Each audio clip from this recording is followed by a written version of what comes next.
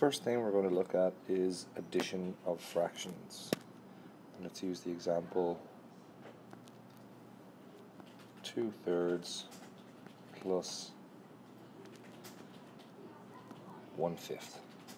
The first thing we need to look at is, well, let's draw what the whole number represents, which is this box. And now let's focus on our 2/3. Could we represent this box in 2/3? So we can split this box into 3, and we can shade in 2/3.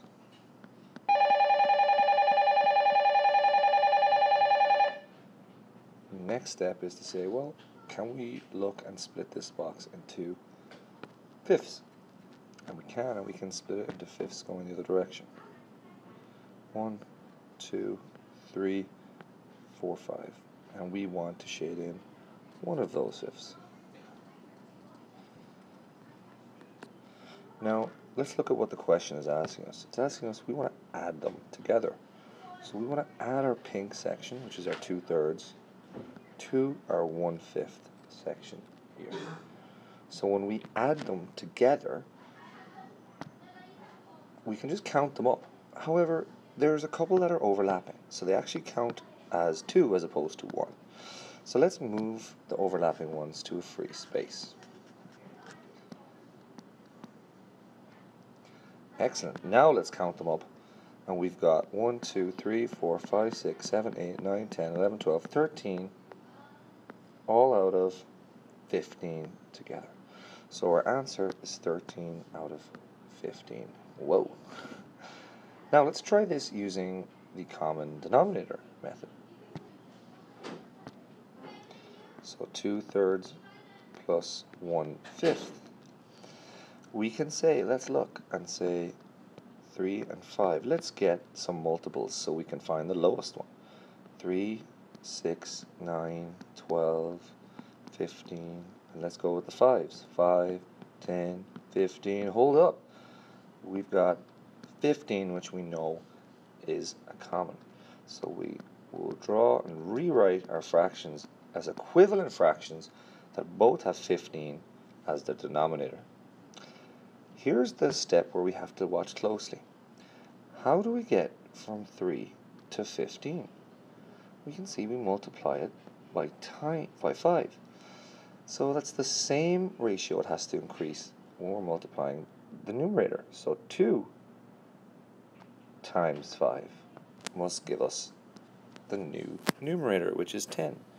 Let's look at the other side. 5 to get to 15, we times it by 3, which means the new numerator has to be times it by 3, which is 3.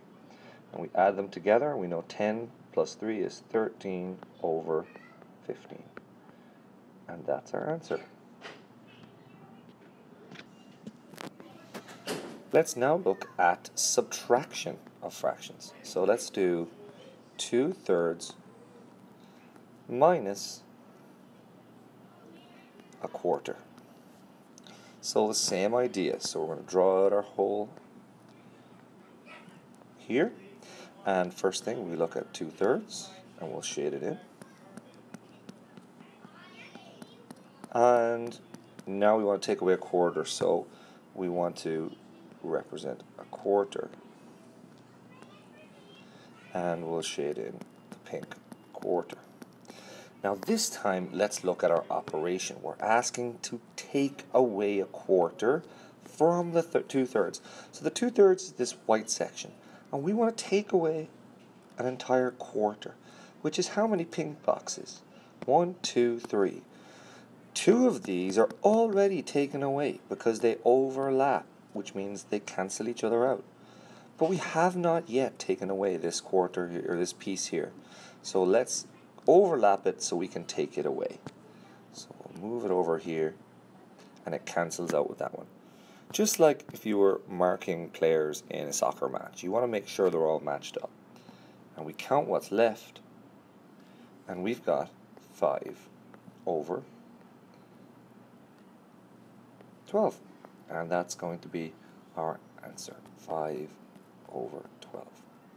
You can also do this using our common denominator as well, and just at the end you would just subtract instead of addition. Now the other one that people asked to kind of look at again was looking at the ratios. So for example, if we were given the ratio of, for every 8 boys there are 4 girls. Actually, let's go back and make it a little bit trickier. We'll say for every 8 girls there are 7 boys, or the way around. So every 8 boys there are 7 girls. Okay, first things first, before I'm going to give you the total number of students, we're going to visualize what this ratio looks like. And really what it means, it's a part-to-part ratio, which means 8 parts are boys and 7 parts are girls. So let's simply draw out those parts. How many have we gotten all together? Let's add them. 8 parts plus 7 parts is 15 parts. So if I was to draw out the entire whole again, and let's look at 15. So 5. We got 15 parts. We know that 8 of them are going to be boys.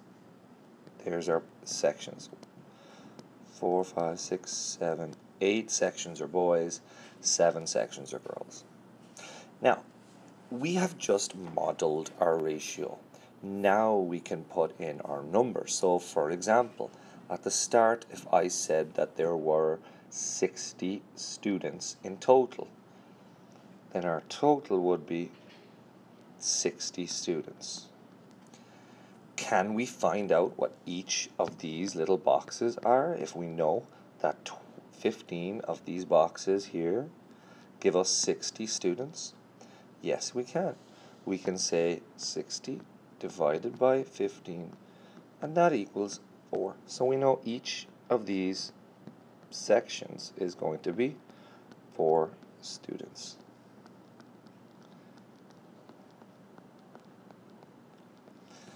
Now we can answer any questions we like. So for example, how many students were boys?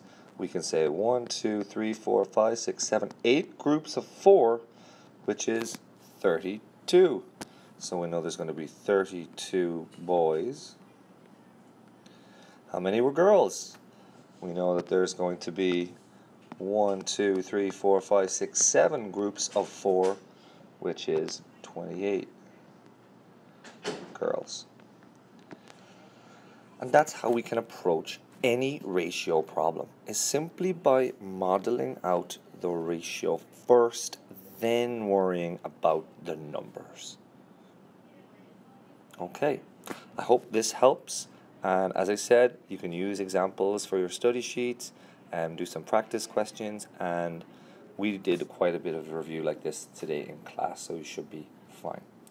Best of luck.